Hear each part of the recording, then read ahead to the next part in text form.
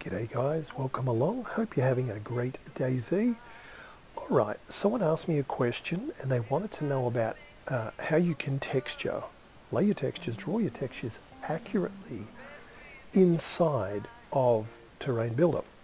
Well, I haven't seen anyone demonstrate this, so it's a technique that I kind of worked out, and I guess it's meant to be this way, but I just haven't heard a lot of people speak to it.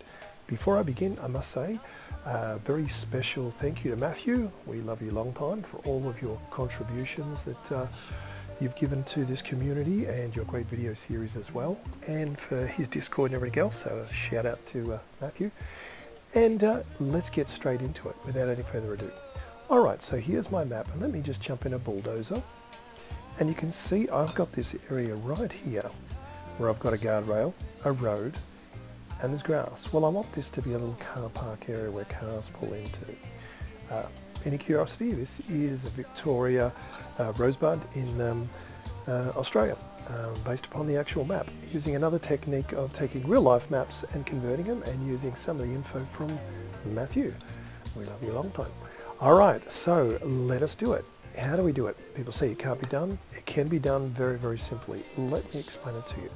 First of all, I'm just going to turn on the shape that I created. So we can see that there is a polygon. If you're not familiar, please check out Matthew's videos on how to use the controls, create polygons. So I'll just disable it for a second. You can see here's the guardrail that runs around. See? All the way around there. Now I want this section in here, all inside of here, to be, for argument's sake, gravel. How do I do it? I draw a polygon, and to save time, I made one earlier, that looks like that. Now you'll notice here, if you right click, you'll get options for textures. Now normally it'll be none. In this case, I've added, dirt. Now let me show you something. When you created your file and set up your first terrain builder, you'll have something called a layers config. In there is defined both your map legend plus also your textures that you're going to be using. Now I've created a few custom ones which I haven't put in here yet, but they're wet sand and dry sand, but I will include those later for the beach sections. So there we go, we can see that these here are defined, and that's why when I right click here, these are what's defined. Pretty simple. First thing, always save your project. Don't go losing it on you. So we'll just hit a save like that. Now, as you can see, drawing a polygon is pretty straightforward, and I followed the contour of that guardrail because I want it to be just inside the guardrail. So, what do? We've created a polygon. I've given it a colour. By the way, in case you're not familiar, you can change the colours and the widths and all that stuff over here. I've right-clicked and chosen dirt because I want it to be dirt. Now what I'm going to do is I'm going to go into File, Export, Shapes to Imagery. Now watch this. Create a surface mask, right? And we'll just call it, for this demo, New Mask, and I'll put Updated. There we go. Alright, where we'll be saving it to should be in your Sources folder where your other masks are, my preference. Crop Active Map, it's automatically ticked. Now, background surface, this means everything else, what is it going to be? I'm going to say grass. Leave the rest alone, click OK, be patient. Now what this is doing is it's extracting all this information that it's seeing, and it's now going to convert that into an actual image, which can then automatically texture accurately the bounds. Now, let me explain an example.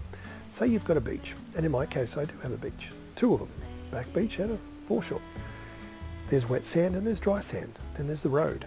I want it to really distinguish where the water comes in from wet to dry and from the dry sand to the road. Using this technique, you can clearly draw and define different sections, right, which makes it accurate. So let's just zoom in on our example here. We can see that that's what we've done, but what's happened?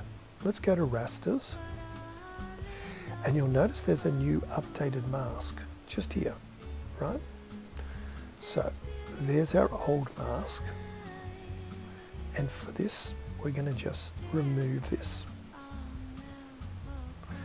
Now, golden rule, save, save, save. Always keep saving. This will take a moment to save. Once it's done that, your next task is going to be to go down to your map frames, properties, right click. Now, here's where we're going to export our surface mask again. Why are we doing this? Because we've created a new mask including this new surface. This needs to now recreate it for it to even appear. Now, always have export for, which is working in DayZ, and save RV map ASCII file. I always do that. Now, convert exported textures into PAAs. Some people will argue there's a better way of doing it. In my opinion, it still uses the same program to do the conversion. We hit generate layers, because all we're converting is the surface mask. Now, for you who are not familiar with it, a surface mask is what you see when you zoom in on the actual surface. That will basically give you what the textures will be. Grass, sand, rock, dirt, whatever it be, will all be defined under that surface mask. So by doing this, we're generating all these tiles once again, and then it's going to convert them over to PAA files, which will be much more efficient and time effective for DayZ to operate with. So, enough said, let's generate that, and I will be back when that's done. One eternity later. Okay, so it's just converted over all of those images to PAAs, and it's just generating the grid 4W file, which it requires to operate. Now just remember, when you are doing all of this process, be patient depending on your computer and your memory and cores, all those kind of things. It depends on how fast it'll take. But take a cup of tea, stretch your legs, come back, and once that's done, you're going to be set to be able to enjoy very clean, well masked areas which come up spot on without having to export it to Photoshop and re-import it back in and try to guess most of it. So we'll let it generate those, and then we'll be back in 1 moment. Okay, so now that we've done all that, we've saved it, we just run over a couple of things. First of all, your new mask is here, and you'll note that you're always saving it. That's a crucial part of it. And just a quick note, I've got an entire map with a lot of areas. It's quite a big area, right?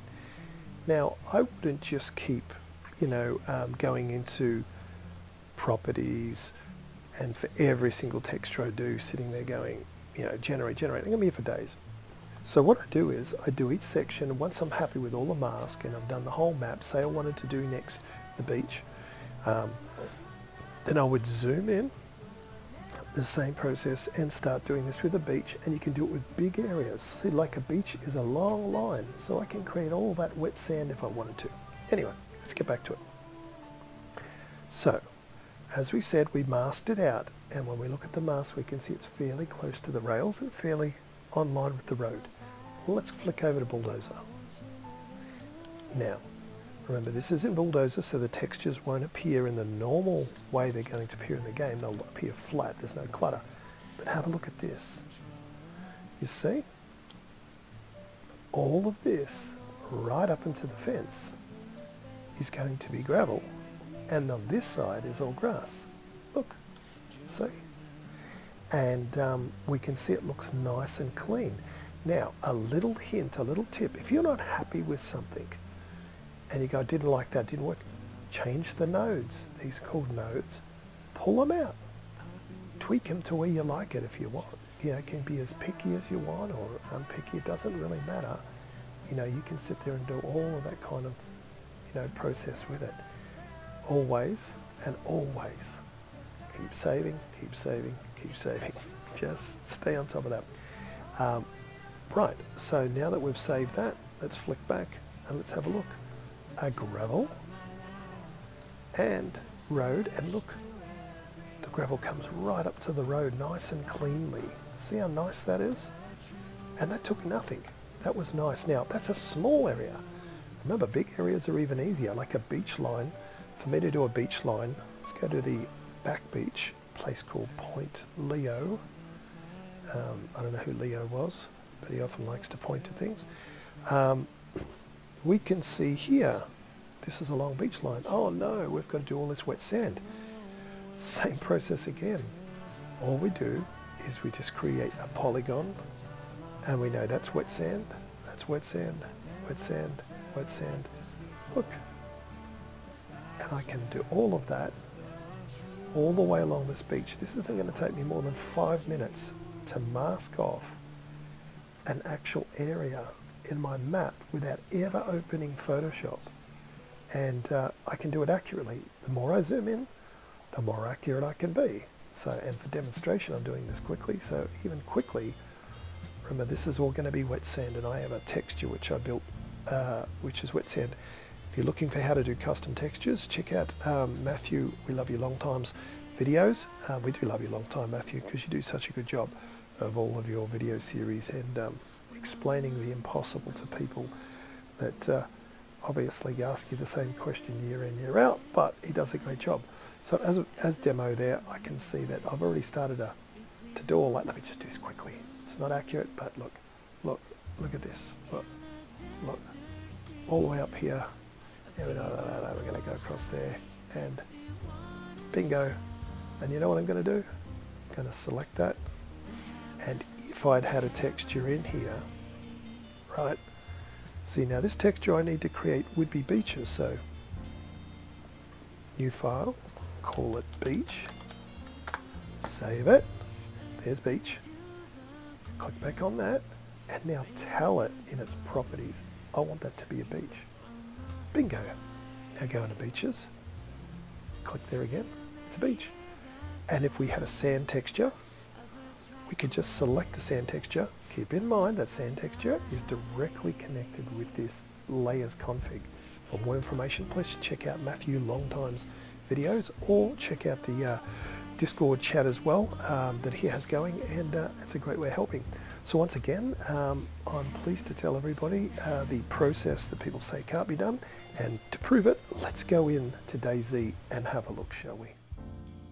Okay guys, here we are, as promised, back inside DayZ. Now the difference between viewing anything inside a Bulldozer as compared to DayZ is DayZ looks at a certain file, which is a clutter file, and it gives you that really nice looking sort of grass textures that you can see make such a difference. Now, if I just appear back on the ground by pressing Insert, we can have a look, and if we have a look here, look at that. Grass texture, rocks, trees, and if we run over to where we put down the dirt, see?